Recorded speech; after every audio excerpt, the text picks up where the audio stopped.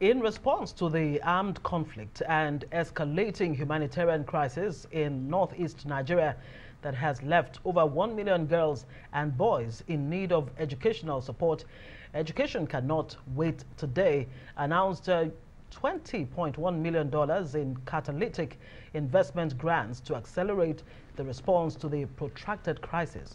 The initial program will run for 3 years with the goal of leveraging an additional $98.7 million in co-financing from national and global partners, the private sector and philanthropic foundations to reach over 2.9 million children and youth.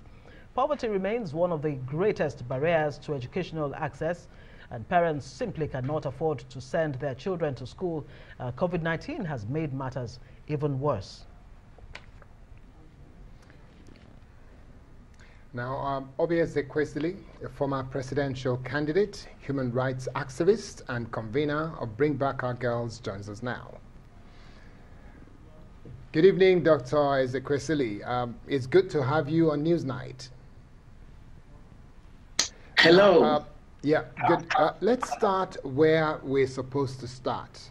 A lot of Nigerians are saying congratulations to the federal government and to all Nigerians, primarily because all the children that were captured, kidnapped, and taken away have all been rescued or have been freed, one way or the other. Because even the general that was here said it was rescue operation, but there are conflicting reports about negotiation. What is the thought going through your mind, knowing how you have fought as much as possible with regards the girls of Chibok? What is on your mind when you look at the response we've had to this and the response we had to the Chibok girls' capture or abduction, as it is? So, as a human being, the first thing that I did was really be so filled with joy for the children and for their parents, because you don't want to see this happen to any family. I was just so full of joy to know that those children were not going to be away for long. But on the case of this repetitive pattern, where Chibok girls were abducted, 112 of them are still missing, where Leah Charibu was abducted along with 109 other Dapchi girls, 105 of them returned. She was held back as a prisoner of fate because she refused to convert to Islam. And this is 2 years since Leah Charibu. This is 6 years since the 112 Chibok girls. And the same country now tells the world that another tranche of school children were carted off from their school boarding house. You know, the world just looks at us, and the only quote that I can remember is that of Mandela, that there's no keener way to reveal a society's soul than to just watch how it treats its children. Nigeria does not treat children well. For it to be that those children were taken away, I mean, in the readings, I saw that there is actually a military outpost some 60 kilometers away. They successfully took those children away. Exactly the same kind of question that we asked when Chibok girls were abducted.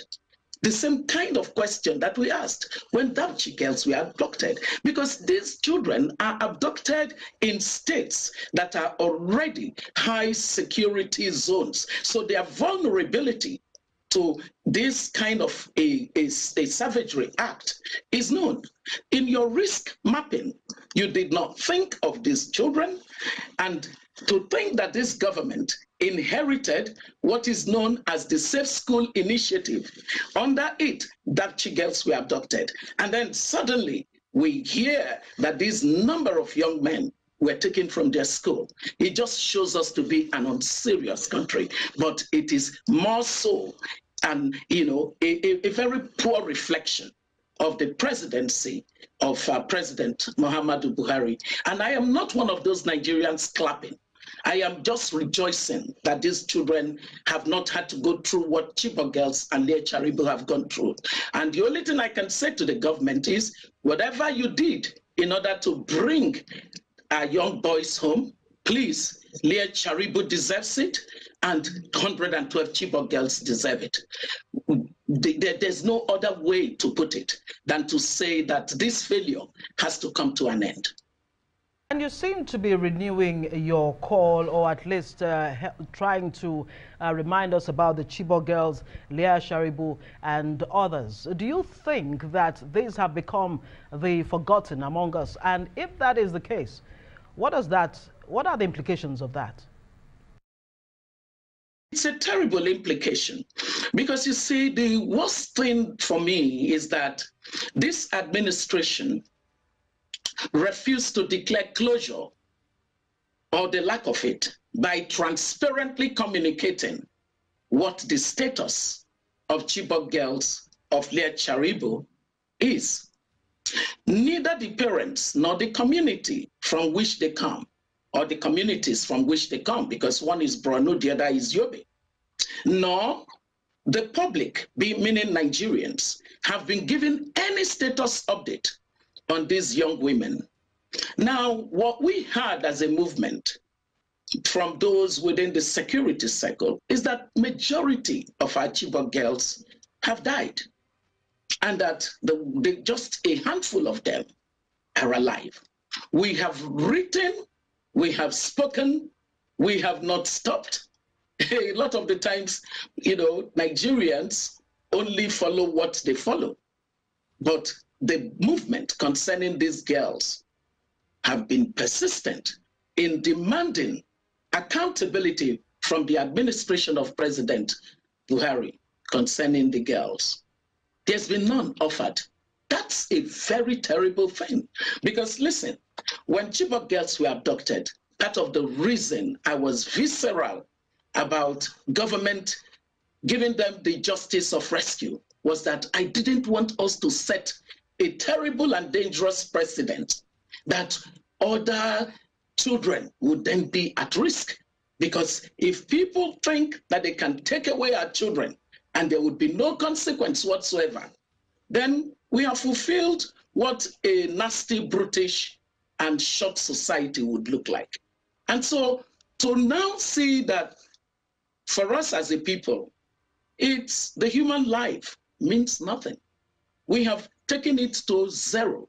And this government has been particular in not showing that sense of respect for the dignity of the Nigerian life. And that's appalling. That the kids, the schoolboys, have been rescued. The UN mission has actually reminded the Nigerian government to ensure that there is accountability in this case, to find out exactly those behind this.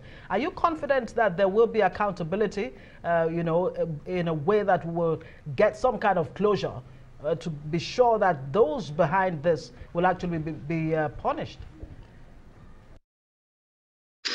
Because I am driven by facts, I have to look back in the last 7 years or thereabout of this administration, or maybe 6.5, and ask, where are the records of accountability of this government to anything? What has it ever been accountable to or accountable for? Because I see none, I wouldn't waste my time imagining that President